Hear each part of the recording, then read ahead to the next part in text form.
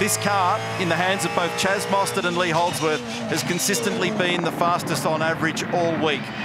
And in fact, when you run across the sessions thus far, that's what the numbers suggest. Now, is that going to be the case at the critical moment? Chaz Mostert, car 25, Mobil 1 Appliances Online Racing, 2 minutes 3.9770 for him to be able to get in. He was a winner in 2014 in one of the most extraordinary motor races in the history of the business. Third and on the podium last year. He got a pole position by default to a degree in 2019. Championship position so far this year, sitting in fourth. He's had an Armour All pole at Sandown, a couple of wins in Tassie and Darwin.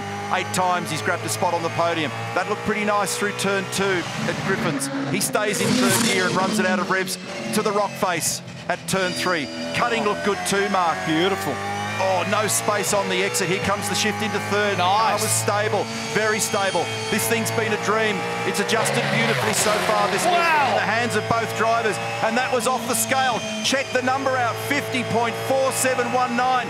Mozzie's on fire over the top of the hill. He's done the best job that we've seen so far, and the crowd lights up and loves it up the top. Plunging off the top. The Eastern Ridge line looking towards Sydney.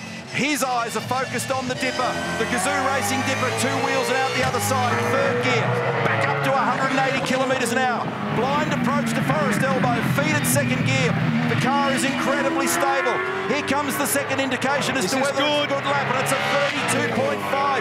He's only 1/100th slower over the top of the mountain than Brodie Kostecki, but the cumulative time, better than anybody else out there at the moment.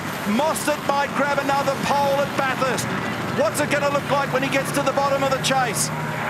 It's been beautiful in the hands of Lee Holdsworth and Chaz Mostert all week, Thursday, Friday, Saturday morning. On the direction change, it looks just as strong. They're watching at Tickford. They're watching at WAU. The critical stop.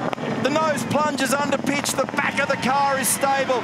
He hits the apex, and this is going to be very close for Mostert, and he's done it. He's done it 2 minutes 3.37, and that's the best ever number that we've seen in a top 10 shootout. That is a staggering lap by Chaz Mostert. That is unbelievable. Fastest lap ever in qualifying at this venue. And that car has been a rocket all weekend. A 3.37. Wow, check this out. There's not a skerrick of road left anywhere. Chaz, Mark Scaife, that was one of the best laps I've ever seen you put on.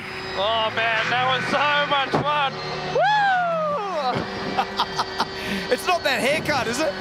I don't know, man, but if it is, I'll tell you what, it's going to be staying around for some time.